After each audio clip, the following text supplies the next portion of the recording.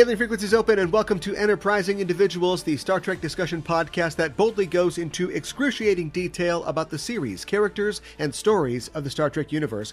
I'm your host, Aaron Coker, aka Caliban, and I can't believe that Congress has once again failed to pass the Kidney Pills for All Act. Call your representatives, people. I'm joined once again on this episode by Asterios Kokkinos. Asterios is a writer, comedian, and podcaster, and along with Sarancha is the co-host of the loudest podcast on the internet. Asterios, welcome back to the show. Thank you for having me back. Listeners have seen the title of this episode. I hope so. Do they know what movie we're talking about? They're gonna know. They're gonna know eventually. Yeah. Okay. All right. Once the whale song, I play the whale song clips that I've got prepared. Oh my God. We'll get to it. But it's good to have you back aboard. And today we'll be talking about Star Trek IV: The Voyage Home. Yeah, that's the thing. I was so excited to say it, but I was like, I don't want to steal the host's thunder. But yeah, we're talking about the best Star Trek movie out of all of them. We will interrogate that as we go on, but you do think it's the best one? Oh, I definitely think so. Okay. Because interesting. You can just put it on and have a good Saturday afternoon. Yeah, I guess you can gather your nieces and nephews around the couch, and you can explain why it's like. I was showing it to my fiance, and I was like, "Yeah, this is why we say double dumbass." And she's like, "We don't say double dumbass." And I was like, "Well, we did for a very brief amount of time, but it was a really great time." Yeah. This is before they had Metro passes. You needed exact change for the bus. I felt so bad for them. Oh my God. Well, by 1986, when this film came out, Star Trek was a well-established hit at the box office. And even though Treks 1 through 3 may have wobbled in their critical reception, each film was a financial success, and the original Star franchise had successfully made the transition to the big screen from the small one. And the franchise's studio, Paramount, was now willing to let the series and its current creative voices, writer-producer Harv Bennett and director Leonard Nimoy, steer their own ship and take the series wherever they wanted. Where they wanted to take it was into the past, or more accurately, the then present of 1980s San Francisco, where Kirk and crew would need to find an endangered species that could save Earth's future. In addition to the film's environmental message, Star Trek IV would showcase the comedic talents of its veteran ensemble. It would complete the unofficial trilogy of Treks 2 through 4, and it would inadvertently pave the path for the next generation of Trek storytelling. But we'll talk about that a little later in the show. First, Asterios, it's always great to have you back on the show, and it's been a little while since we last talked. I think that we were talked when the pandemic was kind of in full swing, or at least ramping up. And now that theoretically we are emerging from the worst of the pandemic, how are you holding up? Is your life going back to normal? Oh my God, my life never changed. I'm incredibly lucky. Like, I got to work from home like a real son of a bitch. And like, and all these people on the internet are like, well, I haven't caught COVID yet. Well, I haven't caught COVID yet. It's like, yeah, because you're probably like me. You're like paid to hide behind your laptop all day, not like serve somebody food or groceries or something. Yeah. So be in my hermetically sealed Brooklyn apartment. Yeah. Oh my God. I will never complain again after seeing what other people went there. Because look, my life was depressing before the pandemic, so like that really didn't change. If anything, it made me a little bit happier that everyone else was depressed. I was like, yeah, none of you guys are seeing your friends either, huh? But it's not due to crippling depression and anxiety. It's due to, well, I guess the crippling anxiety of getting killed by a global pandemic. Anyway, now we're all sad. Today we are all Asterios. Yeah, a crippling anxiety creates a lot of brotherhood amongst people. Sure does. Yeah, I've got the Loudest podcast, and I'm a big fan of it. Thank you. I love that it can embrace literally any subject, but something that you guys end up talking about a lot on the show is cryptocurrency. I've learned more than I ever thought I would about crypto listening to a comedy podcast. What do you think is the end game for crypto? Is it a fad? Is it going to become the new money? Is it part of a more sinister plot? Where is crypto going? Look, I hope it all goes away just because the tears will be delicious.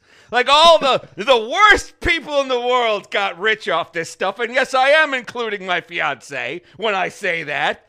Like all these people in their Telegram channels talking about get Elon Musk coin. They made like a coin that looks like Elon Musk. And I'm like, You're the first one to go. You're the first one I want to bankrupt somebody. I mean, obviously there's clear parallels to the future where it's like, oh, there's credits. Like there's credits in Star Trek. Right. Well, that got to run on something, right? Like they got digital money in the future, and then it's like, check out these like weird backwards. Check out like these weird backwards Ferengi obsessed with the collection of fiat currency. Yeah, right. Yeah, they're still using so money. We've troll. got to get some. Yeah. Yeah, exactly. But like it's always like the collection of Latinum isn't cool. Yeah. Like, even though, wait a minute, it kind of is. Let's really think about this for a second. Because when Morn spits up all that Latinum, I am pretty happy. Yeah, right. Yeah, right. Yeah, that's where everybody keeps their Latinum in the future, inside of their body. Yeah. Inside of Morn's body specifically. He is the first Morn bank. Yeah. Yes, the first bank of Morn. I think it's a hell of a lot safer to keep your money in Morn's belly than it is in Coinbase. That's just a friendly tip from Uncle Asterios. I think so. I know that, of course, like any, I don't want to say scheme, we'll just say initiative financially. Sure. The rich people are the ones making money off of this. But like when this goes belly up, as a lot of us think that it will, what happens to everybody's investment in it? Like where does that money go? You take fiat currency or you take credit securities, whatever it is you're using to buy the money, it goes somewhere to somebody else. And then you have value in something that, fluctuates with the market. But when the market crashes, it's like Black Friday, right? It's like everybody has nothing, right? All that wealth disappears. Oh, no. There'll certainly be value when all cryptocurrency dies. All the people on Twitter going like, I'm ruined. We'll see a whole new kind of, a meme called suicide talk. Where like they'll be jumping off the building and then it'll go backwards. They'll jump back on. They'll be jumping off. What was I going to say? Look, man, I hate to say it. I think this crypto thing is here to stay because people like you, as crypto fans, call us no-coiners. Us no-coiners. Oh, my God. We've been saying that this thing was going to go belly up for like a decade now, and I'm kind of like, all right, maybe I'm the grandpa. But I'm very excited that, what are those digital pictures failed? What are those things called? NFTs? Yeah. Yeah, did you see that thing where, like, the guy that bought the first tweet for $2 million had to sell it for $3,600? Yeah. That was great. Yeah. There a lot of Schadenfreude there. Yeah, I don't know. Like ever since, the internet had changed everything. And of course, I was always wary of like PayPal when I was selling things on eBay back in the day and I had to get like an internet bank or currency. And it's like, is this real money? And it skeeves me out a little bit that one of the guys that was, there when PayPal started is one of the biggest proponents of crypto. So it's like, it's just the same thing, isn't it? Remember when we had to like literally mail a check to like ING Orange Bank? So that, and like that's how we got money in our digital checking accounts. I remember the bad old days. Look, I'll say this about NFTs. If every NFT were like a collectible Star Trek card with like a power rating, leadership rating, telepathy skill, engineering skill. Like if I could do something with these dumb drawings, now we're talking. Or if they didn't look like garbage. But if they were Star Trek, then inherently they wouldn't look like garbage. They look great. Well, I've got good news for you. Paramount has announced a new line of Star Trek NFT products. Are you serious? Well, wow. I am serious. Wow. From the makers of the heavily environmentally messaged Star Trek 4. comes a waste of electricity like you've never seen. Yeah, it's sad. I was just recently at the Chicago convention, and they had a big booth there for the I can't remember what it's called, and I don't want to name check it anyway, but for their NFT initiative, and like fans were not happy. I don't know who this is for, and people and Star Trek, like you said, Star Trek people love collectibles. They love plates that you can't eat off of. You'll get lead poisoning. They love tribble toys and everything, and they were like avoiding the NFT booth because they were like, no, we don't want this. Yeah, look, I don't think it'll work, but wait a minute. I think I found the bright side. What if it meant Avery Brooks got like $11? Then I think it's worth it. Like, yeah, okay. Avery Brooks, Cirroc Lofton, Wait, who else? Nana Visitor. If you're telling me if like even 5% of this goes to Deep Space Nine, let the planet go to hell. That was a pretty good TV show. Yeah. I bet they'd agree on that as well. Siddig Al Fidel. Wait, Alexander Siddig. Now what does he go by? It's still Siddig. Yeah, his real name is as long as your arm, but his stage name is Alexander Siddig. Yeah. Okay. He deserves some money too. That guy. Love that guy. So cute. I don't disagree. What a dapper little gentleman. I'm sorry. You were saying something far more important. Well, it better be. You already mentioned your fiance. Congratulations on getting engaged, by the way. Yes. And other than her fast becoming a crypto millionaire, why was this the right time to get engaged? She has so much goddamn. What? A couple of weeks ago, she was like, "Oh, it turns out I have a crypto wallet that has look, I won't say the amount of money, but she's like, oh, somebody tweeted me and they were like, hey, do you still have any of this coin? And I was like, oh yeah, I do. And I looked it up and it was insert obscene amount of money here. I was like, oh wow. And I was like, that's more money than I have, period. And you forgot it? She's like, yeah, I forgot I had this. It's like, so if you're wondering why now is the time to get married, because you combine your finances. You gotta lock that down. Yeah, exactly. One big happy joint checking account. Joint crypto wallet. Look, but in case she ever hears this, and she probably won't because it's about Star Trek. Like, I told her the only scene from this movie she had to watch was the one where Spock knocked out that guy in the bus. I was like, now you may go. She was like, thank you. But what was it? Oh my gosh. The thing is, when you got someone as funny and cool as this lady, there's always it's New York's a city of vultures and opportunists. I gotta stake the first claim. I'm like on the Oregon Trail to capturing Sriracha Mountain. Gotta get it. Gotta catch them all. Gotta catch them one. Okay, I think I covered. Yes. I think I covered nicely with that. Through sickness and in health, through death and dysentery. Yes, the Oregon Trail. through caulking or fording. Yes, the wagon has sunk, but we're still together. You also got a new job recently, and you don't have to get too detailed about what it is, but is it a creative field? Oh my God, yeah, it's more advertising-y stuff. Been in advertising about 15 years, writing TV commercials. You know, the things that you try your best to avoid. To ignore. Yeah, like you'll download like apps and like extensions and you'll buy entire devices to avoid my life's work. Yeah, that's what I do. It pays the bills. Not as well as going on 4chan looking up something called monkey coin and getting rich. But it's not bad. It's just a dishonest day's work in a different way.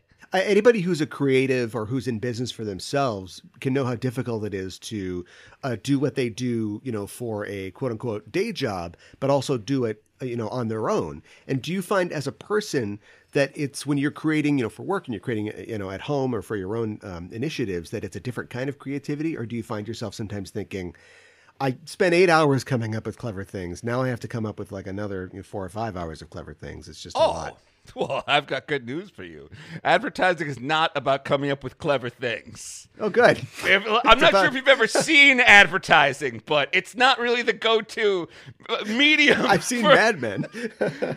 Don Draper's so clever. Don't start with me about Mad Men, because here's the thing. Don Draper talks a good game. And then you watch the Burger Town commercial and it's terrible. Or it's like a girl singing about, what was it? It's a girl singing about diet soda. And it's like, this is It is ripped off by Birdie. Yeah. Right. And it's like, it's like, that's not good. And like can you name one good commercial they made? The Coke, if you count the Coke one at the end, that was I don't think you should count that one because they didn't write that ad. Yeah, that's true. The thing is, yeah. That's a real life ad that they wrote. That's true. They wrote it gray. But that defeats your purpose, though, because an advertiser did come up with that. And maybe it's just the best out of the worst. I'm just saying they spend a lot of time talking about advertising on Mad Men. Very little time showing it. Oh, Remember the thing where, like, John Draper was like, what if a gorilla jumped on top of the Samsonite briefcase? And, like, it took him, like, all night and a huge fight with, like, his mentee, like, with, like, the young woman whose career he's shepherding to come up with the idea of, like, a real tough briefcase that won a boxing match. Yeah. What if a meatball, but spicy? Yeah, right. Yes. Yeah, it's terrible. Remember when they were like, what if we made people fight over a ham? It's like, you guys thought of that? You thought of ham fighting? I don't remember the ham fighting one. I'll take your word for it. There was a whole thing where it was like, ooh, it turns out that Peggy invented PR stunts. And it's like, I'm pretty sure people have been fighting over a ham for all of humanity. Humanity can be summed up into two old women fighting over a ham. Yeah. Peggy was an interesting character. I can't believe we're talking about Mad Men. We'll get to Star Trek eventually. I'll talk about it. About how she invented ham fighting, and then also like she tried a jazz cigarette, and then suddenly she had like a connection to a whole new realm of advertising. Yeah, every time I smoked weed to try to come up with ideas, I just ordered a bunch of milkshakes to be delivered on Uber Eats, and then I fell asleep covered in milkshakes. Maybe the weed was better back then. I don't know. That might be a commercial for weed, though. Yeah, I don't know. Or milkshakes. Zach, wait a minute. Frankly, for milkshakes or for lactate. CBD-infused shakes.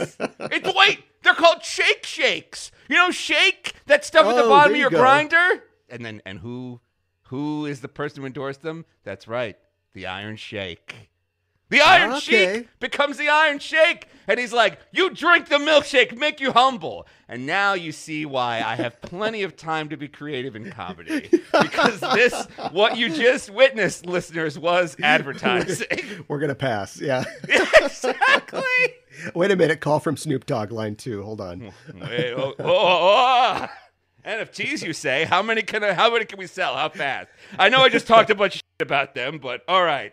Shake, and Snoop Dogg shake NFTs. Let's do this. As a comedian, do you find that people try out jokes on you or run things by you? Not like your colleagues in comedy, but just like civilians? Oh, thank God, no. Because why would someone want to tell a joke? It's very embarrassing. If it doesn't work, it feels like death. And even when it does work, someone's just going to go, ha, ha, ha. Yeah. Classic. Yeah. With Star Trek 4, these jokes work, man. All these jokes work. You know why? I like these characters. I like what they're up to. I like them running around in San Francisco. Like, if this cast wasn't super duper likable, like what was it? I think it was Norm Macdonald was like, he tried his best to become a cast member on SNL. And he tried his hardest to be funny, and then Chris Farley came in immediately after him and just like started riffing a bunch of shit, and it was the funniest thing ever. And and he was like, and Norm Macdonald was like, that's when I realized you hire someone like me to write jokes for someone who people already like in the first place. Right? Yeah. Chris Farley. Yeah, my dad retired recently, and his whole life he had always liked comedy, but he knew that he had to like be a good father, not a comedian, and raise us. And now that he's retired, he's actually trying out like stand-up sets, and he's doing writing material and going up on stage. And this is for like church audiences. These are like friendly audiences. But I'm the only semi-funny person that he really knows. And so he tries his material out on me. And I'm like, oh, boy, I don't know what to tell you. This kind of like crosses the line of our sort of relationship, doesn't it? Like I can't shoot down your jokes. But I told him like you said, like get ready for people to not laugh. Like have more jokes about what to do when people don't laugh than your A material when they do. Because you're going to find yourself like trying to get out of situations where people are like, no, we didn't get that one. We're seniors in a retirement home. Your father is the bravest person I've ever heard in my life. Okay, well, I'll tell him you said that. That's incredible that there's a guy like in his 60s, I assume, or 70s, who's like, now is the time for me to get into stand-up comedy. That's his retirement. Yeah, that's him relaxing. He's going up in front of people for the first time in his life. I gotta say... Don't get too excited. It's a lot of Biden material. That's fine. Biden sucks. Okay. Everyone sucks. Oh, Haven't no, you yeah, no, heard? yeah. Our I politicians agree. are clowns. But I can write a good joke about Biden, not just Well. like Biden is the punchline. Maybe you gotta wait. No. Know your audience. Have you seen those hilarious stickers at certain gas stations? Which one? I've seen a lot of stickers at gas stations. And the ones that maybe feature a certain Joseph Robinette Biden taking credit for a certain gas crisis. Yeah. Okay, look, you may not know the stickers, and that's something that you're going to have to explain to your dad. Lesson number 1, not everyone's seen those stickers. I'm telling you, man, if you get your dad, I think your dad could be genuinely hysterically funny, starting out in comedy with a wealth of experience, like having raised like several kids who have grown to be failures. I assume you have brothers and sisters who are also failures. Like, I mean, he's got so much to talk about. Like, you see like a 19-year-old get up on stage and they talk about how like their dick stinks sometimes. And it's like, well, dicks do stink sometimes, but I already knew that. I don't need you to be telling me that on a Tuesday night at a coffee shop. Yeah. Yeah. What else you got there? Where's the specificity? Yeah, Yeah, great. exactly. Now I have to feed my life to my dad for his act. Okay, I'll get right on that. He's lived a life. Wait, what did this guy do for a living? And without getting too specific. He was in sales for most of his professional career, but before that, he did a million different things, like a real, laundry list of kind of like odd jobs. You tell your dad this. You tell your job that it is literally his task to sell these jokes on stage. I think because when you're selling something, you know it's terrible. I mean, if it wasn't terrible, they wouldn't need a guy like your dad to sell it. That's why they hire people like me to write commercials. Nobody writes commercials for a good product. Yeah. Yeah, exactly. Cheap, affordable water, like Rite Aid brand, 79-cent a gallon water. That stuff sells itself, man. Milk sells itself. I mean, it used to. Almond milk sells itself. Well, there's a lot of almond milk ads. Non-dairy milk. Let me get away from this. Let me veer us back on track. You tell your dad that he's got to go up on that stage, knowing that he's probably got a shitty product, but he's got to find a way to sell it to this audience. And I bet that will put him in the place where he does well, when he divorces himself from the material. All right. One salesman to another. Okay. Clearly your dad knows how to sell stuff. If it wasn't for him, you wouldn't have that microphone you're talking into. You wouldn't have watched right. Who bought your ticket to Star Trek 4 back in 1986? Was it with your paper route money or your dad's sales cash? Yeah, probably the second one. Oh, you didn't have a paper route? No, I didn't have I worked at McDonald's. That was my first job. Okay, that's much harder than a paper route. I tried to get a paper route. They were like, no, we just have a guy in a van do that. Kids don't deliver papers anymore. And I was like, God damn it, I was born in the wrong decade. Yeah, so go back to 1950. Yeah. Literally, they pointed at the van. They were like, that's the van. A guy goes around at 5 a.m. We found it's much faster to do this via van. I think I've seen that van at the local playground, but okay. Yeah, look, he's got time in the afternoons. All his papers are done. He gets off early. Yeah, right. Let him relax. I've really enjoyed watching some of the college lectures that you've done on Star Trek episodes and their themes.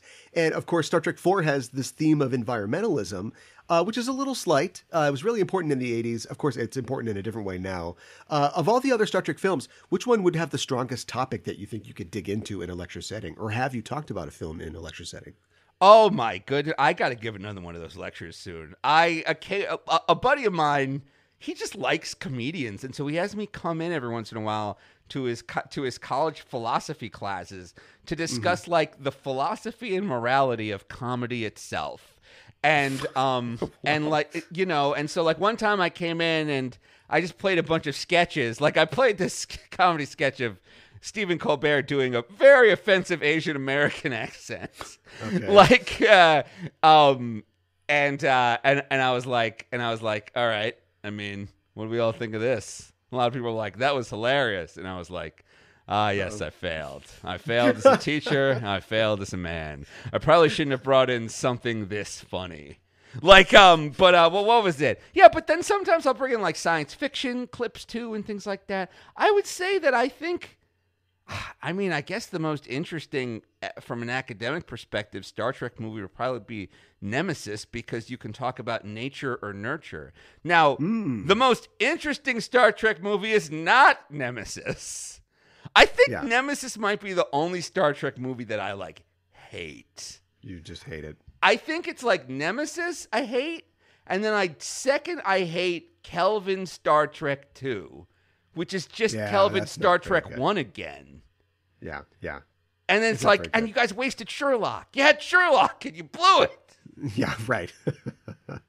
Yeah, you had a dragon. You had it in your hands. You had Smaug. And it's funny because that's a great point about Star Trek 10, and that theme is repeated or 2-3 times. You've got Shinzon's nature, you've got the Rieman's nature, you've got before and Data. If Data was not brought up on the Enterprise or the way that he was, would he be like before? That is a persistent and prevalent theme in there. But man, they just kind of miss all the hits on that. Yeah, it's like, what if B4 knew how to whistle as good as Data? Because remember when he whistles, it sounds like ass. It's like you're a fucking robot. You can't just eat the isolinear chip that got whistling in it. We've been whistling Dixie since Dixie, which was 5 centuries ago for you, B4. Yes, right. Oh my God! But it's so specific. How do you program? Lungs, android lungs, inflate, deflate, blow through mouth. Aperture of mouth change. That's got to be very specific. What I want to know is if Data is fully functional and programmed in multiple techniques. Was Dr. Soong really laying pipe here? Who put those into the program? Well, listen, there are several documentaries that I watch frequently late at night. I fiend for these documentaries. Have you heard of them? Are they from Brazzer Films Limited? Yes, owned by the Janus Film Collective. Yes, yes, I have a subscription to the Criterion Online, the Criterion Collections app. Lets me see all the Brazzers goodness I can do. Look, bottom line is, just have him. Didn't Mae West teach a dude to whistle? Yeah, I suppose. Yeah, that's exactly. True. And if there's one thing Star Trek loves, it's old-timey bullshit that the writers' parents watched. Like Gilbert and Sullivan especially if it's operettas. A Paramount film. Yeah. Oh my God, if the rights are affordable. I think I should point out before we move on, we don't want to get letters, but Mae West was a Paramount player back in the day. She was a big star at Paramount, but it was actually Lauren Bacall that teaches Humphrey Bogart to whistle in the Warner movie To Have and Have Not. Look, I don't care. I don't care what studio made it. That's one of my favorite documentaries. Very, very informative. Oh, by the way, you can give that joke to your dad if you want. Yeah, okay. I think he might be interested in it. When I got in touch with you and told you that we were talking about the films of Star Trek on the show this year, I suggested that we could talk about Star Trek IV, The Voyage Home, a film that for a long time was the highest grossing Trek film, but it's also a film that, at least at the time, was unlike anything that we've seen from Trek at the movies. There's no shooting, there's no deaths, no explosions, and it's essentially a comedy film throughout, or at least a lighthearted adventure. Do you think that Voyage Home stands up with the other classic 80s sci-fi comedies like Back to the Future, or Weird Science, or Ghostbusters? Yeah, isn't it interesting? It's like we forgot how to do those. Yeah. Or we stopped caring. Yeah. What was kind of all right, take the sci-fi element out of it. What was the last lighthearted adventure series that we all liked? What was that one where Nicolas Cage had to steal the Constitution? Yep, the National Treasure, yeah. It's like we People like those Jumanji movies. Yeah, I guess. There's just so many of them now. I gotta say though, what you were saying about there's not a lot of shooting. I was watching and I was like, they only fire a phaser one time in this entire movie, and it's to lock a door. Right. Isn't that cool? They made a whole Star Trek movie without the laser guns. Nobody gets stunned. I guess somebody gets Vulcan nerve pinched, but that guy really had it coming. Oh my goodness. Yeah. Yeah, that was a goal, by Nimoy in putting the movie together, is that he wanted it to be lighter hearted. The last two films were successful, but they were all about death and being stabbed and revenge and murder. And he wanted it to be lighter, and that sort of transitioned itself into, along with the writing by Meyer in the middle portion of the film, into being kind of an out-and-out comedy.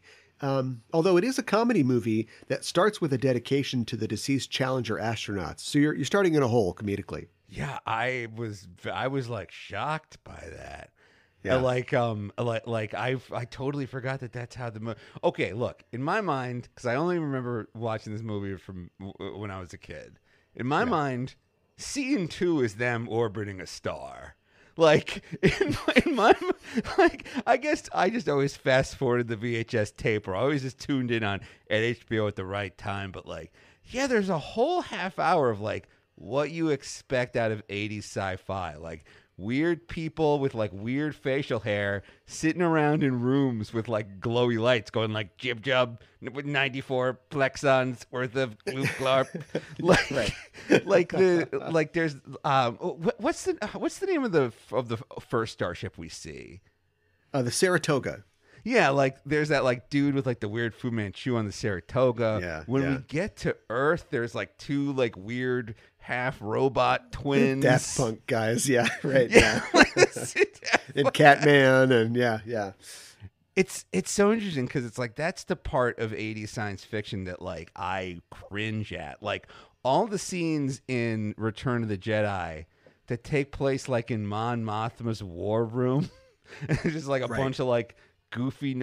I don't know why. You put a bunch of dumb looking aliens in a bar, I'm into it. You put a bunch of dumb looking aliens in a space office, and I'm now you're losing me. They have to be a little more relaxed at the bar or somewhere else. Maybe it's just that all the smoke that can hide their dumb latex forehead. It makes the makeup look better. Yeah. It's funny, too, because all of those scenes that you're talking about are all housekeeping from a story perspective. Because this is you have all these crazy things happened in the last two films, and you have to kind of pay homage to that and explain, we know about that. But then the bulk of the movie is just them cruising around on modern day sets, with actors who are just wearing cardigan sweaters or something like that. And then at the very end, we go back and go, oh no, we got to pick up on this. And there's Daft Punk and Cat Guy and everything. But yeah, they get a bunch of it in at the beginning and end, and then jettison it to just go shoot on the streets of San Francisco.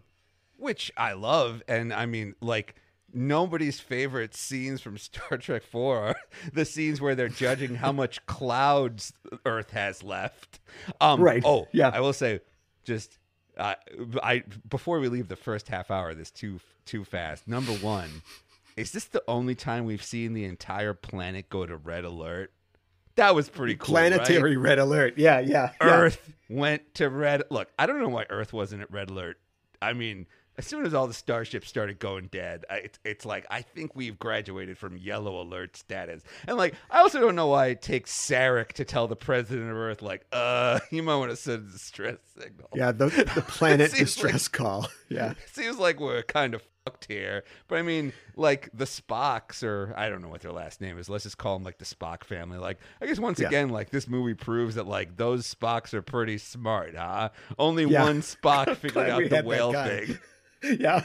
This guy says we should pull the red alert. Okay, I guess. It's funny, too, that the planetary distress call isn't hey, help us, we need help, like it would be on a ship. It's more, we are in distress, stay away from Earth. Bad things are happening on Earth. We might not be around later. So we're communicating distress in order to protect people who might come to Earth. Yeah, which is a pretty brave move. It makes you, because usually when there's a planetary governor, he sucks. He's he's either a straight up fascist, or he's a weasel or a weenie. And it's it's pretty kind of cool if this guy's look, we're f***ed. Try not to get too close to us, or you'll get hit with this weird ray, which again, I've seen in certain documentary films. Oh my God. Great. But keeping all this in. but what was I going to say? But here's how smart Spock is. He finds a way to make the Klingon computer pull up all of Earth's sea creatures. You see that shit? Yeah.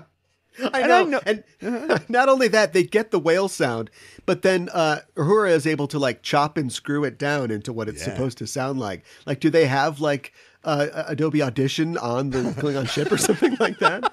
They can't export it. It's just the trial version. We're sorry, Captain. All we have is Audacity.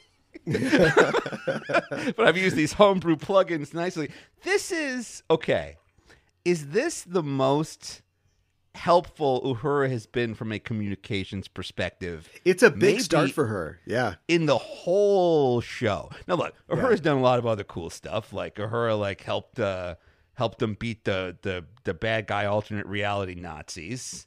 Like Uhura was over there too, knocking people out with the back of her fist and stuff like that. But like but I mean, as a communications, this is textbook communications she's doing, Aaron. Right. It's a signal. Yeah. But it's like a weird signal that's killing everybody. And she's like, So, look, she uses like the Klingon computer to simulate how much what it would sound like underwater on Earth. Yeah, I don't have that plugin. Yeah, I don't have. If that plugin's around and someone can wares it for me, because I'm not spending the $8. Look, I get it. You worked hard on your plugin. I'm not doing it. Well, you got to eat, so do I. Yeah. Yeah, exactly. No, like I know that they like have that throwaway line early on where they're like, we've even linked this Klingon vessel to Starfleet's computers, but it's like, well, at this point, all of Starfleet's computers are a blue screen of deathing. Right. Yeah. Yeah. Yeah. She's very useful in this. She's got that scene in Star Trek VI where she's pretty useful. She also kind of helps track down the assassins on board the Enterprise in 6. And then, of course, she's got the fan dance in number 5. So that's super important. Well, this is but you'll notice, Aaron, I've much like Uhura would specifically modulate a frequency. I specifically modulated my question to the field of communications. Because she does a lot of other stuff as just like a regular action hero, but she put that little earpiece to use in this one. God I wonder if the Klingon earpiece has like hooks in it or something like that, or she can pair her own like Bluetooth to the Klingon ship. I bet it does. I bet like every time she does a good job, it stabs her so she doesn't get too complacent. Yeah. No, we reward you with pain. Good job. Something I've been exploring on the show recently is this assertion that I have that like Star Trek often isn't all that funny, and maybe it can't really be all that funny. Voyage Home is far and away the exception to that rule. But for the majority of the franchise, the material is by necessity played pretty straight. But when there are comedy bits, they're kind of, lame bits that are shoehorned in between the action. And the few big comedic swings of modern Trek episodes like Cupid or any Q episode or The Naked Now or anything involving Lwaxana Troi, they all fall kind of flat. I think that, I definitely... that's kind of the issue with comedy. It's that I don't know. I feel like it's a lot easier to get consensus on that action sequence is cool, or I sure hope the Borg Queen don't take over Earth. Yeah. Then it's pretty funny that that Troy's mom keeps showing up naked. I will say though, a comedy sequence in Star Trek that I never get heard talk about, and I love, is in Star Trek Discovery Season 1, where what's his name from where Harry Mudd just keeps killing that captain over and over and over again. He teleports him into space. He blows his head up with a phaser. Stabs him with a Klingon sword. It's like. They made a way to found a way to make murdering a guy real funny. It's like, I'm impressed, guys. It's a light and breezy sequence of multiple murders. Well, that's the only funny episode of that season. Because remember every other episode is like a space tiger killed someone. They're definitely dealing with a lot on that show. I'm trying to think of all the funny parts of Discovery Season 1. There was the part where she had to stab that guy in the turbo lift. There was there was the part where we saw a guy get tortured in the worst possible way by a Klingon, and then we saw her nipple, and it's like, what do you want me to feel here, Star Trek? Why are you showing me this? I'm confused. I get you're excited that you're on Discovery. I get that you're excited that you're on Paramount Plus or whatever, but it's like, let me put that nipple away just for this sequence. Dozens of people became lifelong Star Trek fans when that happened. Yeah, look, again, much like comedy, it's not for certain things aren't for everyone, but if they're for you, you love them. What were you going to say? Let's get away from the. Yeah, I think that they know that they need to inject humor. Like when you think about TOS, the people that wrote that show, it's a sci-fi show, but last week they were writing a cowboy show, or they were writing a period drama or something. And like that old school scripting of 33% comedy, 33% action or intrigue, and 33% romance, like it was always there. And I think that exists in the modern franchise, but it doesn't, I don't think that they think about it a lot, or they have it and it's like, that probably works. And it's like, you guys could have road tested this a little. They have the character of Neelix, for instance. Now, I don't know about you, but I hate characters who are clearly put into the show to be the funny character. But conversely, I do often find Neelix funny because, one, Ethan Phillips is so good in the part and he's so committed to the role. And also, I think there's kind of a meta element to Neelix because he kind of knows that he's supposed to be the funny guy, but he often has like a lot going on and he has to be funny like in spite of that. So we get a tears of a clown kind of thing. Yeah, I mean the interesting thing with I think Ethan Phillips is incredible. Yeah. As an actor. I think Voyager may have the most talented full cast of actors. Interesting, because I mean, and that show is like the definition of mid. I mean, if it wasn't for how good like those actors were, that show would be we like everyone would hate that show. Yeah. But yeah, I mean, the thing is, he knows he's the morale officer. So you're right. Like, there is a Tears of a Clown thing going on. Like, he's trying to put on a brave face for people. And then they find that face annoying. Right. But they're also like, well, there's really nothing else to watch. I mean, the Neelix show is kind of all we have. Yeah, right. So yeah, I mean, look, man, I love Neelix. I love Tom Paris. I love all those characters, God damn it. But what was I going to say? But TOS, though. How they end every episode with the little fun flute and the little joke. Yeah. That's kind of most of where we get the sense that these people like each other. Because the rest of the episode, they're dealing with like a teenager who has magic powers, or an ex-Starfleet officer who has magic powers, or a big box in space that's f***ing them, or like the Daystrom's computer destroying the ship, or the Tony the Tiger guy going crazy. Like, so much of those TOS episodes are ship in jeopardy episodes. Yes. Or people in jeopardy. We're either our strings are being pulled by a malevolent trickster god, or the ship has 8 minutes to live. Yeah. And so those little scenes at the end, it's like, oh, that's kind of really where you get the sense that Spock and Kirk are super close buddies, that they can like rib on each other and tease each other, and that like, what do you think? I've never thought about this before. What do you think? I think that you're right. I think that is probably the maximum amount of comedy that Gene Roddenberry wanted on the show. He was very against the show being funny. When Trouble with Tribbles came out, it was kind of a sensation. People were like, oh, these characters and these actors specifically are like funny and are finding humor in these roles.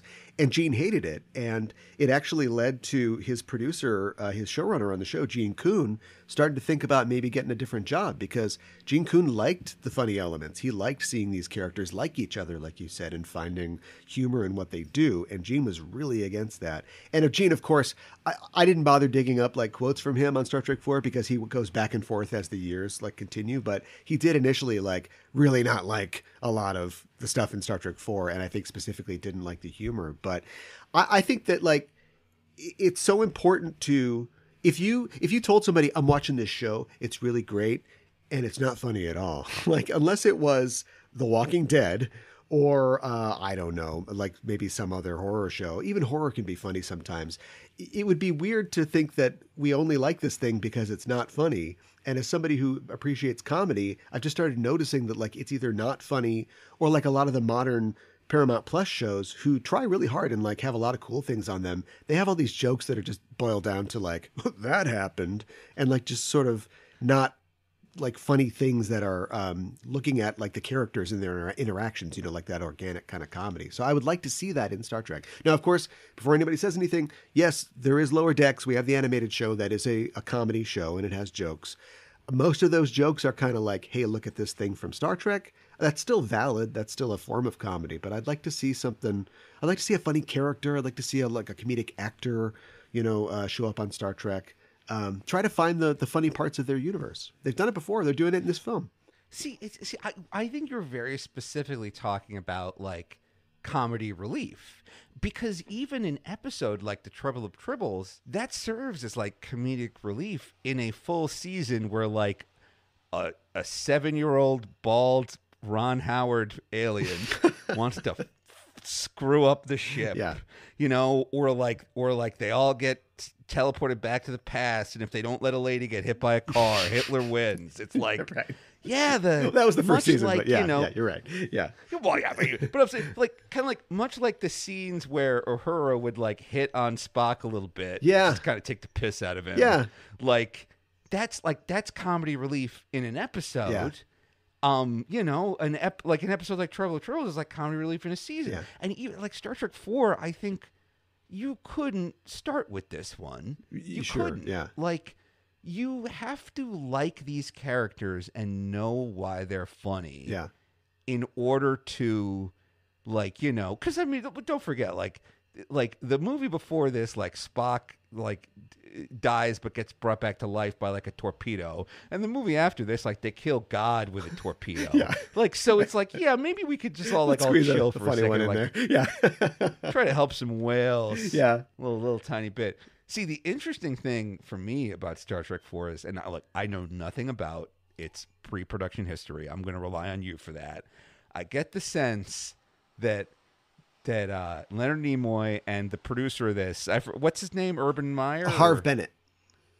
Harv Bennett, yeah, because it's a Harv Bennett production and story by Harv Bennett and screenplay by Harv. Like, Harv Bennett's all over this movie. Yeah. Like, I get the sense that like Harv Bennett and Leonard Nimoy really thought they were doing something good for the world with this whale stuff.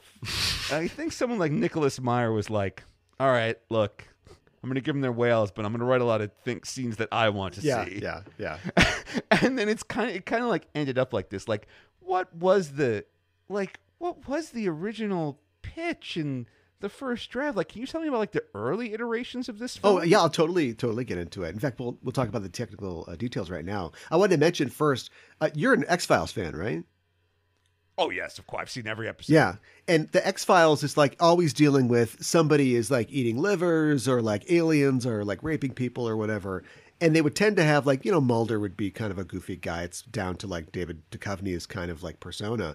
But there would be, sometimes they would have episodes, maybe 1 or 2 a season, that would just be full on comedic things where they would like very expertly kind of deconstruct like the whole like tone and premise of the series.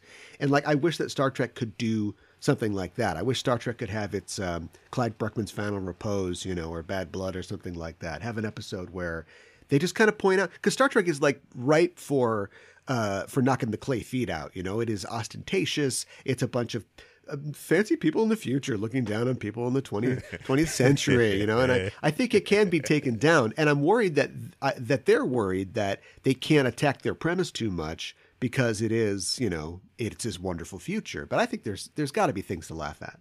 Look, the people who are making Star Trek now, God bless them, the problem is they're on the internet.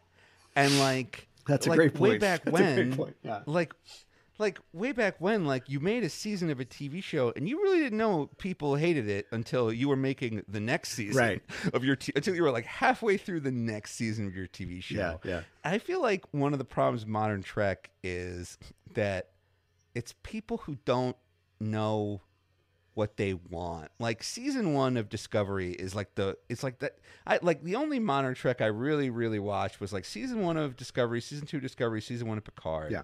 And like with season 1 of Discovery, it was clear that, well, these people sure do like Battlestar Galactica. I mean, right down to a lot of the casting. Yeah.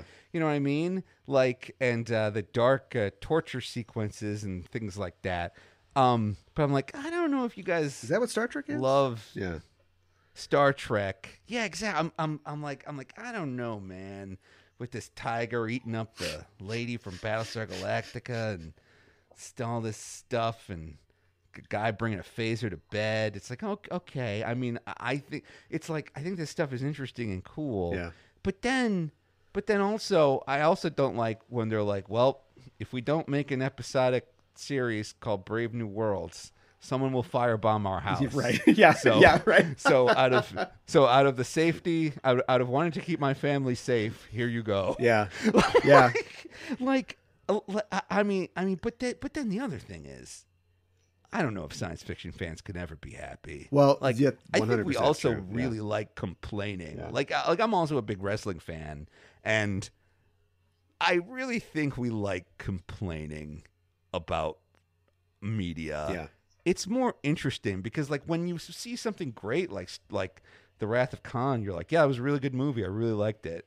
You can only talk about how much you liked something. You can talk about how much you hated something forever. Yeah, right. You know what I mean? Yeah. Yeah.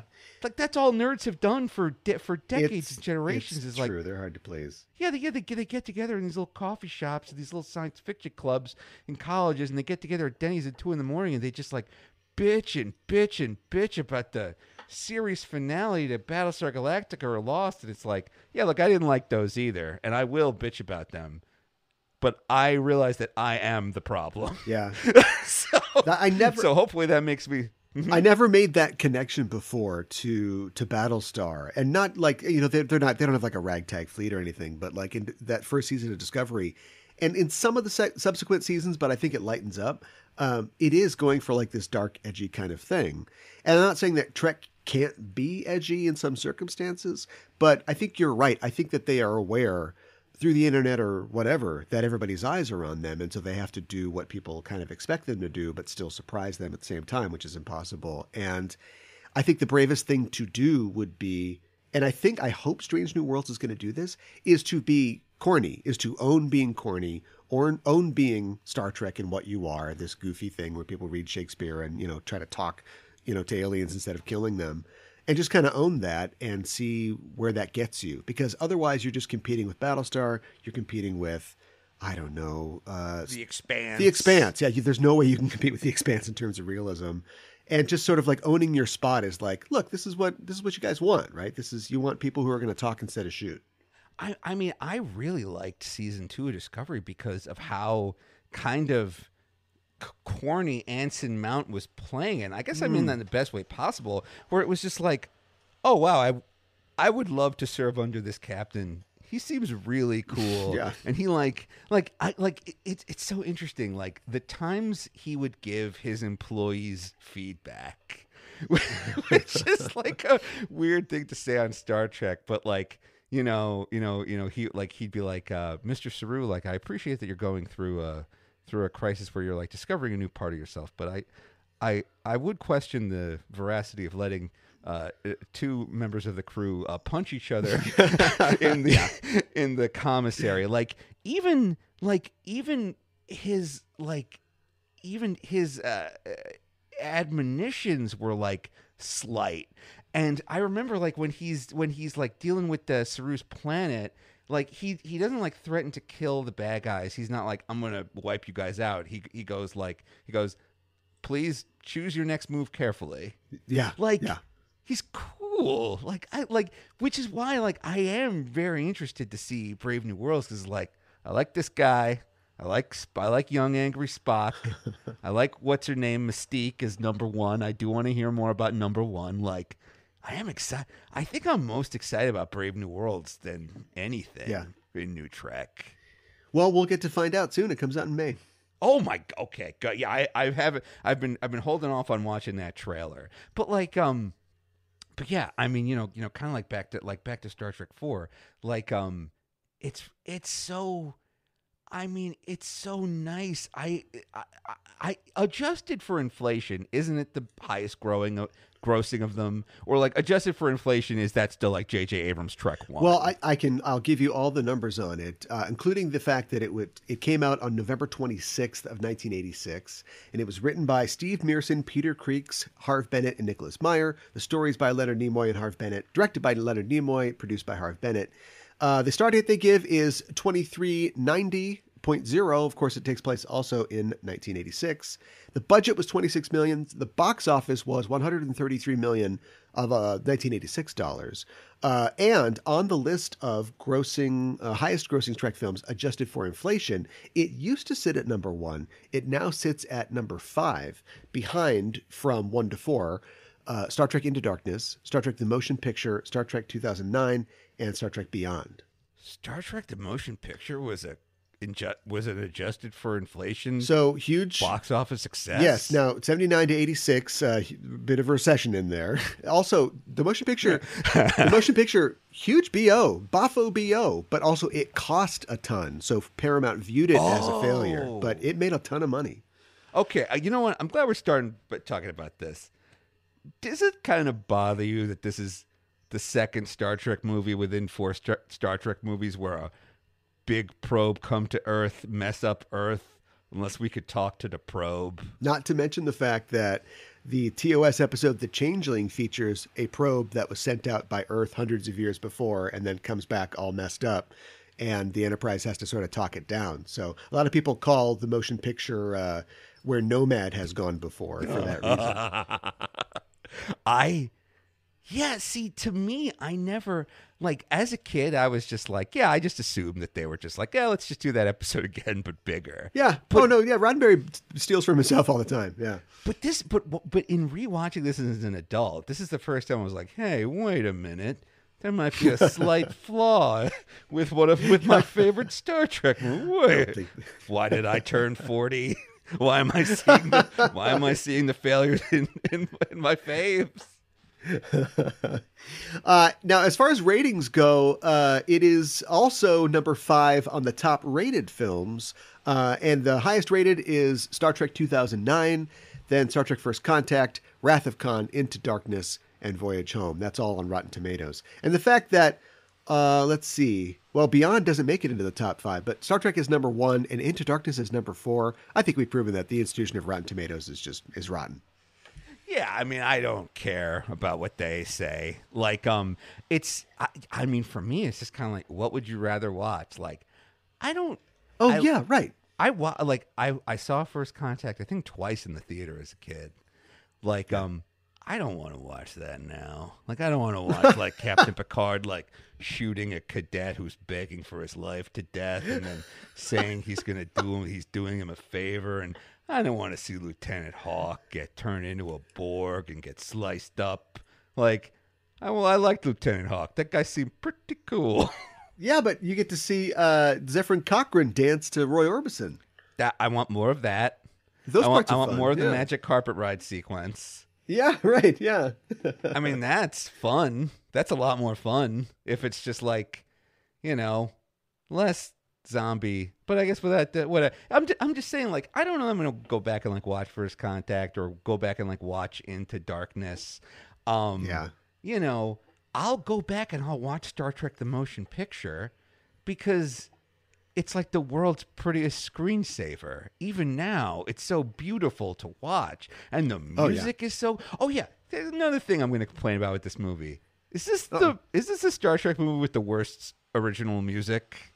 Interesting that you would say that, because of course they couldn't get James Horner back, who had done the last 2 films, and I don't know if you have a favorite. I vacillate between Jerry Goldsmith and James Horner. They're both really up there for me in terms of the music, but yeah, they did get a new guy for this movie. And I don't know, is it bad? Like, is Leonard Rosenman's like compositions bad, or is he playing a different game here? Like, he's, scoring something that's set in the modern day. There's a lot of comedy. There's whales and literal creatures and things in it. I don't know. There's parts where I think it kind of shines. I definitely agree that all the stuff in San Francisco, where it is just like where the soundtrack is pretty much taken right out of Beverly Hills Cop, all that stuff is great. I'm not going to complain about like those like big saxophone stings a la Short Circuit or Short Circuit 2, much shorter circuit. But I'd like you to play the opening theme right now, like the stuff they play over the credits. Sure. Just play it while I'm talking. And now... Ho, ho, ho! It's me, Santa Kirk! Merry Christmas from Star Trek 4. Like, it sounds like it's the music from, like, Miracle on 34th Street or Home Alone, or... It doesn't sound Trekky at all. The main theme from Star Trek 4. There really, like, no bells or anything like that. Sometimes you get that in Star Trek scores. I want, but like no big pumping brass where it's like, we better get these whales back. Yeah, that's true. Yeah, like I need like that urgency kind of stuff. I mean, I think that like my favorite Star Trek score is definitely from Star Trek 1, which gave us obviously like the Next Generation theme, and then I also really love that one Michael Giacchino song from Star Trek, with like the lone French horn in the wilderness. Like representing a tiny ship in an immeasurably dangerous galaxy. The thing I don't understand is, hey, you know what Star Wars do? They really reuse their music a lot, and it's like guys, you're allowed to do that. You paid for it. I mean, instead of hiring a whole new guy, like how about you just use some of these other? It's like. Guys, you own the score. You reuse footage. They reuse footage all the time. They reuse sets. The score. They reuse sets. Yeah, right. They take sets from the Next Generation. It's like, guys, you can dun dun dun dun. It's like you have that. Do you need to borrow my You need to borrow my cassette? I had it on cassette. Yeah, they reused it for the show. Yeah, yes. So when they did Next Generation, they reused it for the show, and a ton of Star Trek fans have never seen the first Star Trek movie because they were all told it's terrible, so they just think that's the Next Generation theme. And then I think that's it. I think that's it for my complaints about Star Trek 4. Because I totally forgot everything that happened in Star Trek 3. And I feel like in a modern movie, they would have not addressed it at all, or just like addressed it with a throwaway line where they were like, "Welcome back, Spock. Like, I see you shaking off. You did this crazy computer test, and wait, let's talk about the crazy computer test. So here's how like every character gets introduced. Like, Kirk's like, attention, all right, we're all mutineers, and like just kind of like reads everybody's name, and it's like just a general panning shot. And, like, that's how the entire cast is introduced in this movie. Like, compare that to like Star Trek 2, where like Captain Kirk is introduced like God himself, like angelic light like shining behind him, eating an apple and like congratulating a hot Vulcan lady on dying. Except, of course, for the director of the film, Leonard Nimoy, who's introduced answering 100 very difficult computer questions on 8 computers simultaneously. And before that, he's up on top of Vasquez rocks, the famous Star Trek rocks. Kirk sees him, in his robe, you're right, like some religious figure. Yeah. So the first time we see him, he's like shrouded in mystery and looking super badass, and then he's give like, me the good shot. Yeah, I'm the director. Exactly. Like, that's another thing I guess I could complain about. Kind of weak character introductions for everybody except Spock. But at the same time, we all like Spock the best, right? I mean, come on. Oh, yeah, Spock's awesome. Yeah. I want to talk about how the film came together, because you've already kind of mentioned, maybe unknowingly, some of the elements that were involved in it. As I said earlier, Paramount just said, do what you want to do. And Nimoy and Bennett started working on ideas for it. And they had to work with the idea that William Shatner might not be back. He wanted an increase in his compensation from previous films, and the negotiations were not going well. So they started to develop this premise for a prequel film featuring a young Kirk and Spock in their academy days. Now, of course, the dispute was settled. Shatner did work out to come back to the film, and that idea was abandoned, but Paramount essentially recycled that idea for the 2009 J.J. Abrams reboot. I mean, we're basically seeing young Kirk and Spock in the academy. At the time of the original series, Shatner and Nimoy, because of their sort of competition, had clauses in their contracts that stipulated that whatever gain one performer received, the other would as well.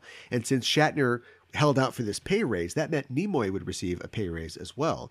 And at this point, even though, the films are successful, Paramount is looking at this and thinking, all right, well, how high is this going to go? And it was at that point that they began the process of developing a return to TV for Star Trek, The Next Generation. They thought, we need actors who don't have slick agents, and we need no names, and we need something that we can control. So let's make The Next Generation. I mean, I guess that kind of explains why they shot everything in 1986. Because it's like, okay, right. A lot of our budget is going to these two stars. Yeah.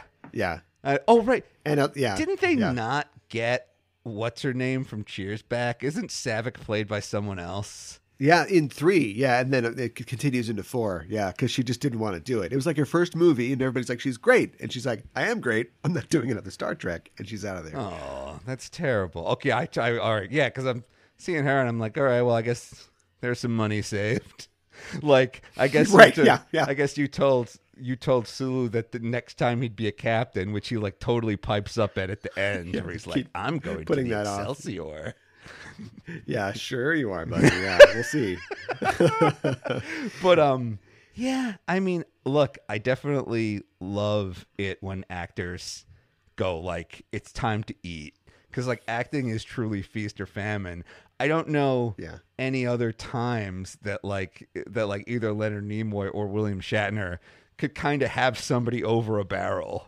It's like, that's true. You know what I mean? True. It's like, I don't know how much hardball he could play on TJ Hooker or Boston Legal. So it's like, when you can play hardball, you should play hardball. I can't hold that against them. I think that's actually really admirable. Yeah, and it's really only time that took that away from them, either by dying if you're DeForest Kelley, or just being in your 90s like William Shatner. Like you can't really negotiate. But 6 films they did, and then when they did the next film for the next crew, he even came back again, because you can't replace Captain Kirk until, of course, he can't play the role anymore, and then you just get somebody else. Is this the first movie where you're kind of like, these guys are they're running around and they look a little old? Like, they really are outrunning cops. It felt that way a little for me. There's stories about, I always felt like Shatner looks pretty great in all the Star Trek films, but there's stories about him, there's the Captain Kirk weight, and look, you're a rich actor. You've got a lot of syndication money. What are you going to do? You're going to hang out and, just eat and just do whatever you do when you're collecting Rescue 911 checks. But whenever a new Star Trek film came in, he would get back into shape, and he would get into Captain Kirk shape. And this is the first movie where he's not quite there. And also, I think his face is a little too red. Like, he just doesn't, he's starting to change. He's starting to look a little different from what we remember. But, he does all the underwater scenes, and they are running from cops and just doing all the stunts and stuff like that. So I think they're still up there. I love 6. 6 is a great movie, but a lot of body doubles in 6. A lot of people not really doing the things that those characters are doing in 6. Something about 6, it's kind of cool that they're all old. In 6, where it's like, look, they're old, but they're still kicking ass. They're in like this weird like middle period in Star Trek 4, where I had to like convince myself, like, well, I guess they have like 23rd century conditioning, which is why like this one little Russian guy can outrun everyone on a nuclear submarine. Like, okay, and these guys can outrun the cops, and because they're in the military? I don't know. Yeah, right. This is the first. Also, like, you kind of notice. Look, if you want to wear guy liner, you should wear guy liner. I'm not here to tell you not to wear guy liner.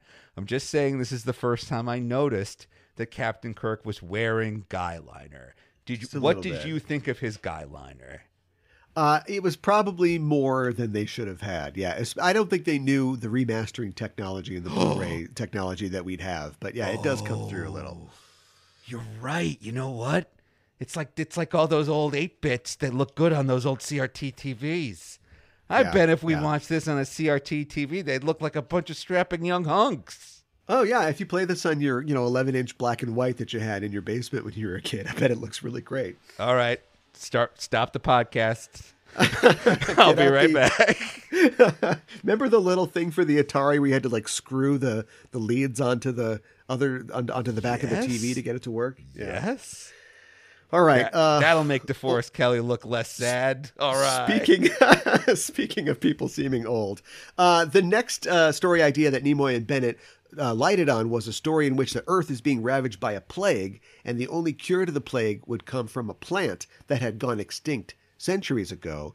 And that later got changed to whales, but it reminds me of, do you remember the Sean Connery movie Medicine Man from the early 90s? I absolutely don't. Sean Connery it's a total white savior thing, but he like lives in the Amazon, and it's an environmental thing, right? We're cutting down the Amazon, and he's like, I found the cure for cancer. He's like found this amazing drug, but loggers want to cut the forest down, and so he's got to do like a Alan Quartermain type thing, and swing from a vine and stop them so he can save these plants. That's kind of what it reminded me of. How fast are they chopping down this? How much of this plant is there? Like, I feel like, look, man, I'm just saying, I feel like if you had a week to get the cure, I feel like I don't know how much cancer cure plants these people could destroy in a week.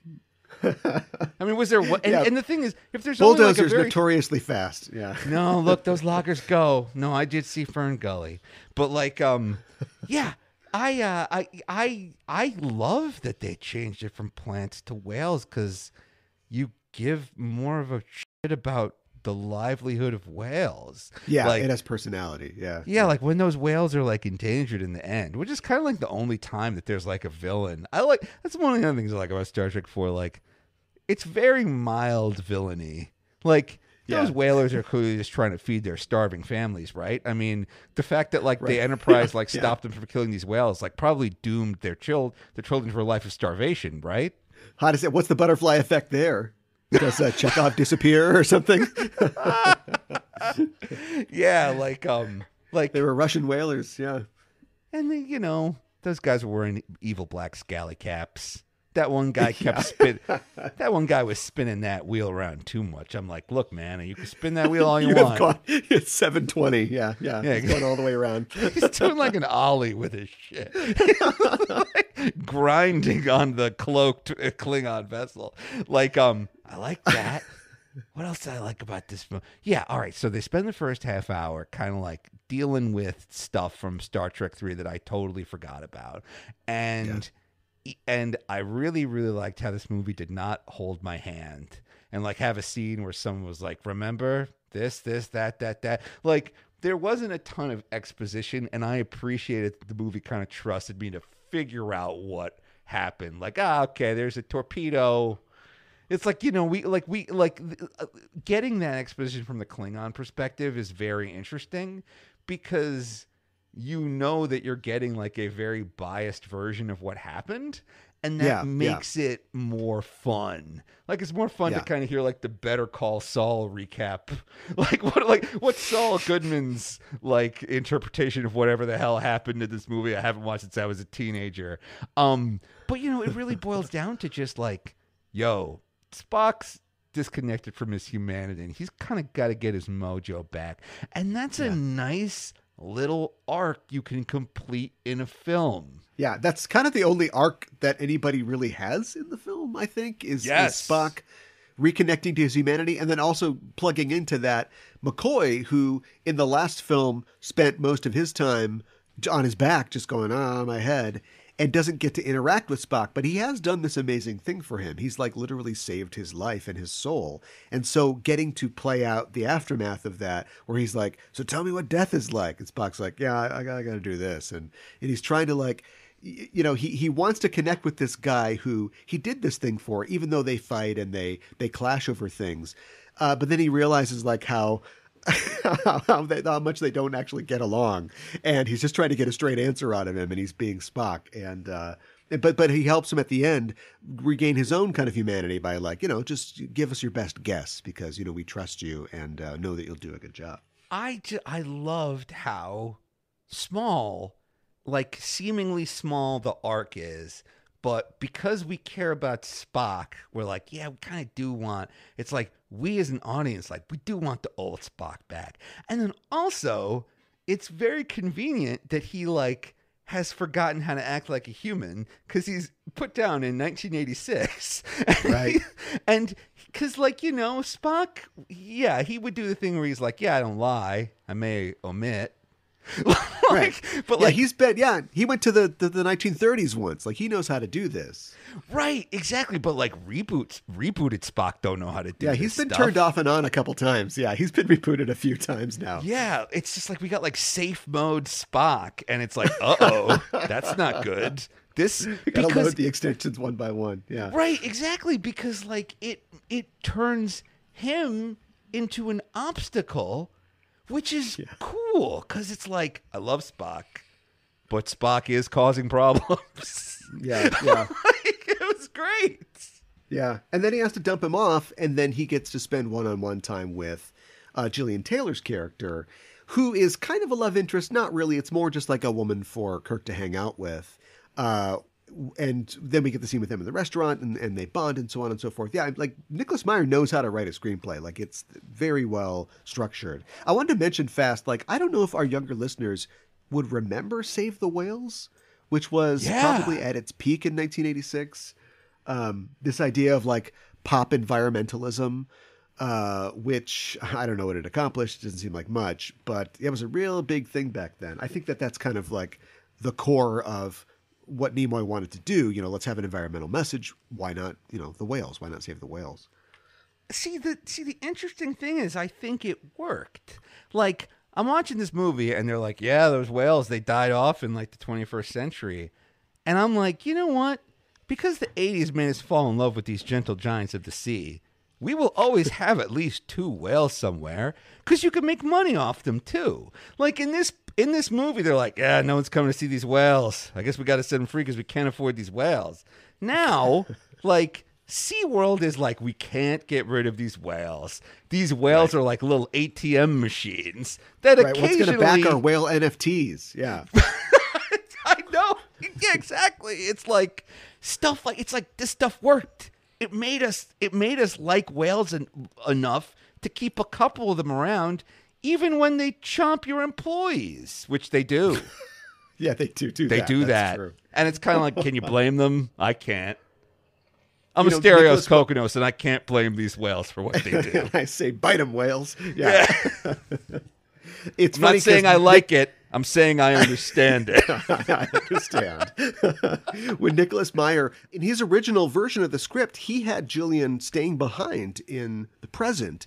And she was like committed to like, okay, now I know how important it is. No matter what, I'm going to make sure that these whales never die out. Now, whether or not she could be successful in that, it does like point out a temporal paradox. Like if she saves the whales, there will be whales. Will that change all of the future? And the reason that Nicholas Meyer wanted that is he felt like taking the whales from the past and also taking her from the past was too easy. Like it kind of blunted the ecological message of the film that, oh, sure, we're worried about like the rainforest and the whales right now, but like Space Daddy will just come and like save us in the future. And he wanted people to think about the fact that nobody is coming to save us. And I don't want to get too deep. We've gotten pretty deep already. But I think this is one of modern Trek's problems, is the fact that Trek it's great to have a utopian future to aspire to and look at and hold up as something that we want. But like, what are we really doing about it? And like it's become like this kind of liberal fantasy that we can look at and go, well, we've got that as our world burns around us. And I don't know, I'm on a lot of Star Trek groups, you know, on the internet, and a lot of people don't want to talk about politics. A lot of people are saying that they're making Trek too political. And I feel like Trek's message of what we need to get to utopia isn't disseminating through the people that watch Star Trek. You know, see, it's interesting because you're kind of bringing up like two different issues that you're teasing out there. Like the first is the idea of like consumerism as activism. Like, you know, the whole idea of like, yeah, I mean, like, it's funny because sometimes I would work on like environmentally driven reality TV shows, like as like a production assistant or something. And I'd be like, yeah, we sure are throwing out a lot of plastic cups here, huh? Okay, right. But I don't know. What if somebody watches this and they grow up to, I don't know, save an ape? All right, There you go. I guess I could keep throwing these cups away. Yeah. Yeah. Like there is a limit to what message media can accomplish. But I don't know. I like to think if you just put enough of it out there, someone will get the message. Maybe not me. Someone will. But then, look, let's talk about the more fun thing, which is toxic online discourse. Sure. You can't convince these people that Star Trek has always been political, and kind of what they want is to argue with you. Because what they want is like your attention, and they want to like take all their little talking points out for a spin. And like they want to make you mad so they can screen cap your tweets and take those tweets back to 4chan as like trophies for other people. So like if I had a message for listeners to this podcast, it would be, don't fucking bother with these idiots. Like they're unreachable. And they don't want to be reached. And so you kind of just got to, I don't know, if you could kick them out of your forum, do that. I don't know, ban them. Restrict their free speech. How about that? Do that. That'll fix it. Just buy the whole platform. So the two takeaways for our Asterios here are, don't try to change people's minds, and whales go ahead and bite people. Oh, yeah, look, I mean, wait a minute. Hold on. No, wait. You're locked in. No. Nope. Oh, no. I have zero problems with that summation of my position. I'm trying to think of like, what if those whales, by getting taken, what if one of those whales was going to chomp on someone what if one of those whales was going to chomp on Hitler too? Because the fun thing, like the thing about Star Trek 4 is that like, are they creating problems in the timeline? Yeah, but they all seem kind of small. It's like they probably would have figured out transparent aluminum anyway. Like, what's two less whales? This lady, she like seemed like nobody really liked her at that institute they worked at. Oh, like, no, no, her story is crazy because basically the whales leave, she slaps her boss, quits her job, drives off in her crappy pickup, and is never seen again. Nobody knows what happens to that lady. They tell that story around the Monterey Aquarium, I'm sure, like for years. Yeah, but they tell that story to be like, and that's a lesson to you. Don't get too attached to these whales. Forget about the whales. Just rip the tickets and sell the Diet Cokes, okay? Yeah. Like, we're here to make money. I love the idea that, like, you think Khan's bad, but there's some guy we don't even know about that a whale would have eaten if he just left the whales back there. But now we've got, like, Hitler 2 or Khan squared. Yeah. Maybe, what if one of them whales was going to chomp on Khan's great-great-grandpa? I mean, we know these whales chomp on people. They made a whole documentary about it. And it's not the documentary that I like to watch. It's a much darker one. That's another thing I like about Star Trek 4, where you don't worry about it too much. They steal a very small amount of nuclear fuel. I like that. They don't have to release like tetrazine gas on the ship and knock out everybody. They're just like, we need a little bit of this fuel. Yeah. We need enough to fit in this Game Boy. Okay. Are you familiar with what's going on Picard season 2 right now? I've been told by Google that it's connected to this movie. Yes. I surrender. I'm willing to be spoiled. I surrender. Well, I will do like setting spoilers, but not, individual plot spoilers. But yes, Picard and his crew must go back into the past to right a wrong, to change something that was changed. And they go back to 2024 Los Angeles. And it's LA, not San Fran, and it's a different, decade. It's not the 80s, but they put a ton of references to Star Trek 4 into it. Both, I think, as a wink nod, but also as a, we talked about it before. Why not steal from yourself? Like you can just do your own stuff over again. Yeah. But it has a much more political angle. Now, instead of environmentalism, it's, one of the characters is Latin American, and so he gets picked up by ICE because he doesn't have any identification or anything like that. And so they have to, like, break him out of a detention center. I never thought I'd be yearning for the subtlety of Star Trek 4. But you've made me... Well, let's move on to something more entertaining. You've made me really appreciate, like, literally somebody turning towards the camera and going, wow, Earth really did seal our own fate when we let these whales die. I hope I hope someone out there won't let that happen. I mean, I'm sorry. That is incredible to me that I did not know Picard took place in the year 2024. Wait, when you say Picard's crew, do you mean like his best crew ever, like Geordie LaForge, Dr. Beverly Crusher? That's season 3. They're coming back in season 3. No, this is the crew from season 1. Seven, Raffi, Rios, and those guys. I mean, I like those guys, but like this is okay. I haven't watched anything about Star Trek season 2 yet. I know that Q shows up. Like, right. Q can't put the band back together. What is he out of Q flashes? Like, why? Why? Not too far off.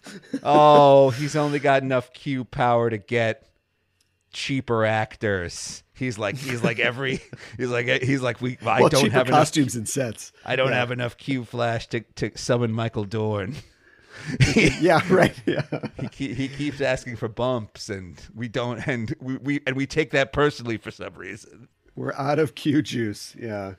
Well, I'm sure you know that we were this close to Eddie Murphy being in this film. I didn't. Wait, Eddie but hold Murphy, on. Wait, before we talk about that, I do want to say, what if his Q juice is affected by the actor's Q rating? And he only has like enough Q juice. Like he's like, I used most of this to get Jerry Ryan. So sorry. You're gonna have to deal with that lady that killed Maddox and that guy that's got more interesting holograms than main characters. Yeah, and maybe some My Little Pony voice actors. Wait, who? Yeah. Tell me everything. Delancey is a voice of one of the ponies on Friendship is Magic. Well, but he wouldn't summon himself. You're talking about Discord, the trickster pony. No, he wouldn't summon himself in public. Or would he? Okay, but wait, Eddie Murphy. Who was Eddie Murphy going to play? Eddie Murphy was a big Star Trek fan. He's got that whole run he does in Delirious about Star Trek. And after Beverly Hills Cop came out, he had a little cachet. So he went to Paramount and he said, hey, can I be in the next Star Trek film? And he got the guy that wrote Beverly Hills Cop to do a treatment of the movie. But nobody really liked it. And the role that they eventually developed for him was he was going to play like a astrophysicist who worked at Berkeley, who was like a UFO fanatic. And Eddie was like, nah, I'm going to do the Golden Child instead. And we all know how that turned out. See, I only know the Golden Child is that movie that was on Comedy Central Monday through Friday. Yeah, constantly, nonstop. I didn't know. Oh, wow, it didn't do well. Oh, yikes, okay. So his character, became Gillian Taylor, who's a much better character, I think, one that this other character sounds like. And I guess it could have worked. It kind of reminds me, was there a thing in the 80s of, like, black comedians, like, coming into franchises, like Richard Pryor, like, being in Superman 3? Well, I mean, I think there was a thing in the 80s where we had a lot of really good black comedians. And it was like, just plug them in, they'll figure it out. These guys are improv machines. Right. But like with respect to the whale biologist. Oh, by the way, you hear how in this movie she's like, she literally says the phrase, quote, "I'm a whale biologist." Yeah. That's what they're making fun of in Futurama when they keep talking about whale biologist. Oh, I think because the thing I always wondered about Futurama was I was like, why don't they just say marine biologist or oceanographer? I was like, why are they very specifically using the phrase whale biologist? And then this lady says it in Star Trek 4, and I'm like, that's like that dialogue really hits with a thud. I mean, unless in the 80s they were called whale biologists, like, I don't know, were they called whale biologists? I think if you say cetologist, no one really knows what you're talking about. So you just say whale biologist. Sequest hadn't come out yet, of course. America hadn't fallen in love with our oceans. The Earth's final frontier, the oceans. Well, we mentioned the whales before. When the film was released, the environmental groups, probably Greenpeace, complained about the production being reckless and getting so close to humpback whales in the wild. What they didn't know, though, is that there are no humpback whales in this film, except for the stock footage that they use once or twice. ILM, the special effects house that worked on the film, and the robotics expert Walt Conti created 4 radio-controlled miniature models, like underwater drones, for the shooting of the underwater sequences. And they shot them all in like a pool somewhere, like a high school pool.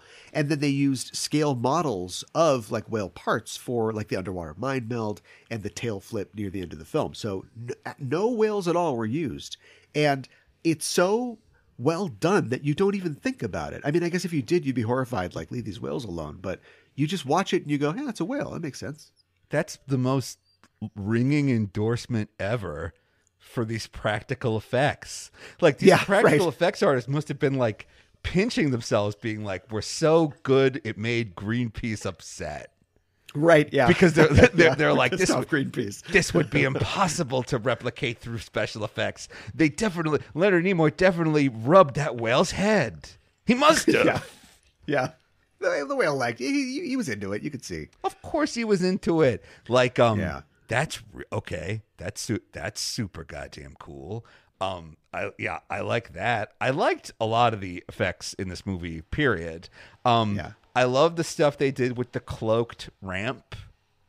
Yeah. Had we ever seen that before in a Star Trek movie? I don't think so. They talk about, cloaking devices, and it's usually just camera trickery, or I think we might get in Star Trek 3, we get like a fade in, fade out sort of effect. But yeah, like doing the practical, or just like the practicality of like, it's invisible, but it crushes the ground, like the trash can gets, or people run into it. Or I like the part where Sulu's bringing the glass in and they're having to lower it into the invisible ship. And Scotty's like, all right, a little farther. Yeah, I like stuff like that. Yeah, it was all really, like, I don't think I've seen people interacting with a cloaked vessel like that in Star Trek. And I thought it was really interesting because, like, well, yeah, it's hysterically funny, but it's also new and sci-fi. And then my favorite thing, it's also incredibly cheap. That is my favorite thing, where they're like, our special effect is nothing. An actor miming. Yeah. Right. Exactly. It's like, our special effect is someone's going to pretend to run into a thing. Like, well, look, when you're getting Shatner and Nimoy, you got to save your money somewhere. And that's a pretty good place to save your money.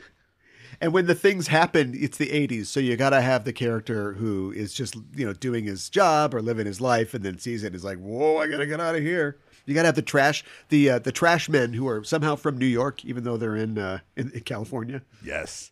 Hey, what's going on over there? We got to get out of here. The moment those trash men showed up, I was like, and the movie has begun.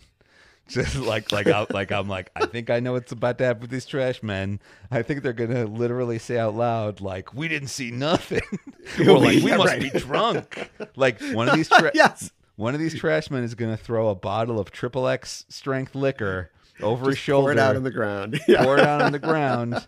Say, I got to go back to therapy, and then the next day he's going to interact with a horse that he can hear talk, but no one else can. Right? Yeah. And then the next day he's going to encounter a frog that only dances and sings for him. That's Warner Brothers. We can't do that. Oh no, you're right. Exactly. Damn it. Although we've got the CW though, the merging of Warner Brothers and Paramount. CW. We've covered a lot about the film. You mentioned before the punk on the bus. I wanted to just call out that actor, Kirk Thatcher, who was an associate producer on the film and had read the script, saw that character in that scene, which was inspired, I think, by a real guy in a supermarket that Nimoy was annoyed by, and said to Nimoy, please let me play this role. I'm not really an actor, but I think I can do it. He shaved his hair into the mohawk and he bought the clothes, and he actually wrote the song that's playing as well and recorded it with sound designer Mark Mangini of the film. So like he put himself into this thing. Now that guy has gone on to, I think, act a little bit. He's actually like, he still produces, and he's a puppeteer. He does puppet work and stuff too. But he just had to play that role, and he had to play it so well that they brought him back slight spoilers for season 2 of Star Trek Picard. He is in season 2 of Picard. Is he playing loud music from his iPhone? He should be, but not? maybe that's a little too updated. He's got a boombox still. Yeah, he has a boom. Are you serious? He has a boombox. Yeah, I don't know. In the year I don't know where he got 2024? it from. I have no idea where he got it from. Maybe he's into old timey bullshit. I mean, some of those boomboxes sell for a lot of money on eBay. Here's the thing about that song that guy plays. And again, sci-fi nerds like to complain. That fake punk song is better than any of the real score. Well, than a lot of punk songs, but also than the real score of this movie. I'm listening to this fake punk song, and I'm like, I like this a lot. It's all right. Yeah, it kind of slaps. Yeah. It's pretty good. I don't know if he must have a punk band or something. I mean, he could start the Bus Punks or something like that after his appearance in the film. Oh my God. It's free advertising. I like that. I liked that song. I liked that scene. I liked the Spock trying to curse and then Kirk being like, "You're doing it all wrong." And then Kirk trying to curse and also doing it wrong. Yeah. Oh, there's so much. It's like the flip side of City on the Edge of Tomorrow or City on the Edge of Forever. Like, I'm sure this movie equally infuriated Harlan Ellison, but this time, hopefully, it also infuriated Gene Roddenberry. Hopefully, no one was happy. That's the one thing they agreed on. They probably didn't both like, Star Trek 4. What's going on with Star Trek in whales? You know, we've got Moby Dick in Star Trek 2. We've got literal humpback whales in 4. They go back to the Moby Dick well for first contact. There's actually whale crew members in lower decks. Why whales and Star Trek? It started before Star Trek 4. You know, man, you're raising a really good point. How do Star Trek want me to feel about whales? Because it's like... Well, apparently we learned that they're sentient. Like, not only do they take them to the future, and they've got a whale biologist to help tell them everything they need to know, but we essentially established that Spock can, like, talk to them telepathically. Like, they are self-aware. So... do they need, like, is there going to be a whale delegate with Daft Punk and Cat Guy now on the Federation Council? Well, first off, if there's not, that's a crime and a tragedy. Like, we know how important these whales are. Like, we better keep these whales happy so they don't, shut up the next time one of these probes shows up. Like, we need these guys. We need to keep these whales happy. But, like, all right. We need a lot of krill. You keep these guys sitting pretty in krill. You keep their baleen sparkling clean. No, here's what I want to say. It's like Star Trek 2 and then also Star Trek First Contact. Well, the coolest parts of those movies are when the captains are going after Moby Dick, which is a whale, and when they want to kill that whale. And like, in the end, they learn, like, you shouldn't kill the whale. But, like, those aren't the scenes we remember. We remember the scenes where he's like, God, I'm going to kill you. You're a whale. Like, or where Captain Picard, like, uses, like, Dixon Hill's gun to murder a bunch of little whales. Like, those are the scenes we remember. You know what I mean? Yeah. So just I need to see the fan edit now where we just put whales in for all those characters. Yeah, exactly. Yeah, where all the Borgs are whales. Shooting whales on the holodeck. Shooting whales on the holodeck. Every phaser blast is a whale. Like, you know. So, okay. I'm just saying, it's like, it seems like Star Trek's trying to eat both sides of the whale, if you know what I mean. Sometimes the whale's the villain. Sometimes the whale's the hero. Sometimes trying to kill the whale makes you the villain.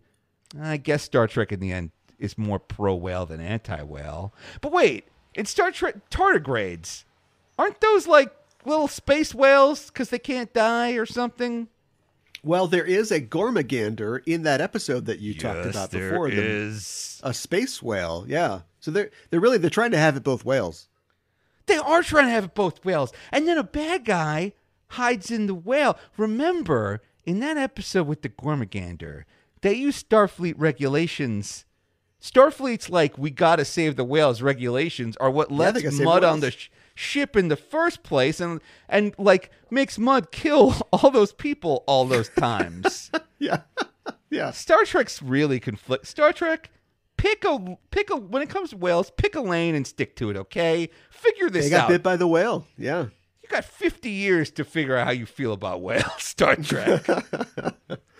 The current Star Trek films, the Kelvin films, have borrowed liberally from the TOS films in their development. And now that we have a fourth Kelvin film on the way, do you think they might try to replicate some of that Voyage Home magic for a fourth film? They've already talked about possibly having time travel in that film. If they don't make it funny, there will not be a Kelvin 5. Like, it's just like... We already have like the gritty. Kelvin 2 is gritty. That's got enough grit for like all 7 Kelvins. Wait, is Kelvin 4 like officially greenlit? Like, what can you tell me about the development of Kelvin 4? It's been swirling for a while. Tarantino was on at one point. Noah Hawley was on at one point. They've commissioned scripts, but nothing official. And then like 2 months ago, I think, they just said, we're doing one. And all the cast was like, oh, great. You didn't tell us about it. So administratively, they are committed to doing one. Where they're at, we don't know. All right.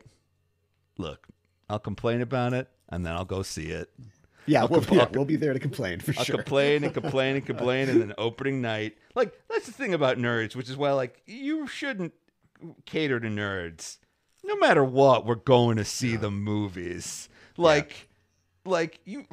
think that's why the Marvel movies are so good, because they are clearly, it's like they have winks for nerds, they have like Easter eggs for nerds and hints for nerds, but it's just a good guy punching a bad guy. It's like those movies are real success. They should do what those Marvel movies does, where it's kind of clear that it's just Kevin Feige going, "Hey, turn this issue I like into a movie, okay? All right, yeah, I'll see it a little bit, yeah." I want to see some scrolls, all right? Put some scrolls in this? Okay. Scrolls in there. I like the scrolls. Bye.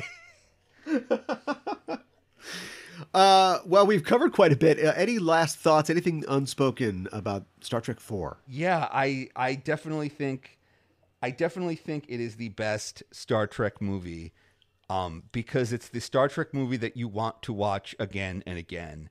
Like, you're not always going to want to watch The Wrath of Khan. Wrath of Khan is great, but like, you're not always going to want to see Spock like putting the needs of the many over the needs of the few or the one.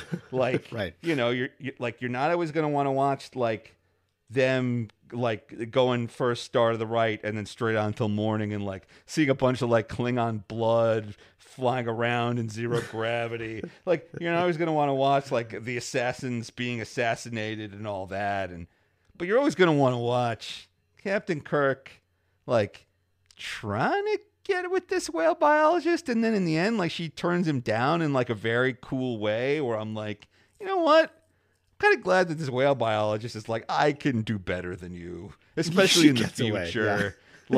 Have you seen some of the people in this room? They look hideous. I'm like the hottest person in the future, and I'll see you later, oldie. Like, I like that. Good for that whale biologist. What's going on with Catman? Yeah. Yeah, exactly. I might tug on that guy's Fu Manchu. Got a lot of choices here. Yeah.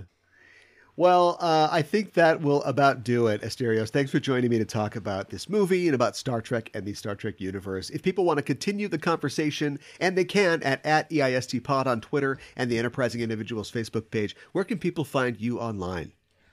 If you want to hear more of me being loud on a podcast, you listen to the loudest podcast. It's me and my rich fiance, and we talk about just like odd internet happenings. And for a long time, like every week, we would go on a different adventure. And with the pandemic open, we recently went on our first adventure again. We went to Foxwoods Casino, to the site of where the villain from the Netflix documentary series The Bad Vegan lost millions of dollars. God. Okay. Previous adventures include going to SantaCon and then going to the opposite of SantaCon, which is a sobriety party.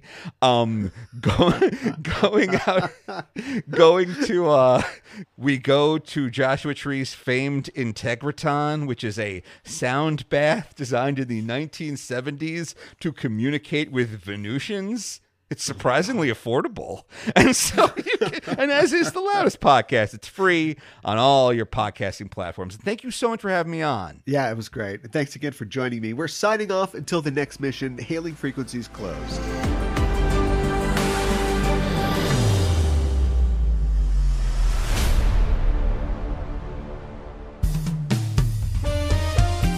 Backtracking is back for an all-new season. Hi, I'm Caliban. And I'm Gooey Fame. And we'd like to introduce you to Backtrekking, the podcast that explores the real-world inspirations behind your favorite episodes of Star Trek. From historical events to classical literature to blockbuster films, we go where no pod has gone before to seek out the origins of classic Trek tales. Did you know, Gooey, that the TNG episode Too Short a Season was an allegory for the Iran-Contra affair? Yeah, only sweatier. Did you know that the Enterprise episode Regeneration was an homage to the John Carpenter film The Thing? Archer and T'Pol freezing to death over a bottle of whiskey would have been a controversial ending. As a dog lover, Archer would not like The Thing, I'm guessing. Oh my god, movie night is canceled. Join us every other Thursday for a journey back to the beginnings of the Trek universe. Backtrekking is available wherever you get your podcasts. No, Porthos!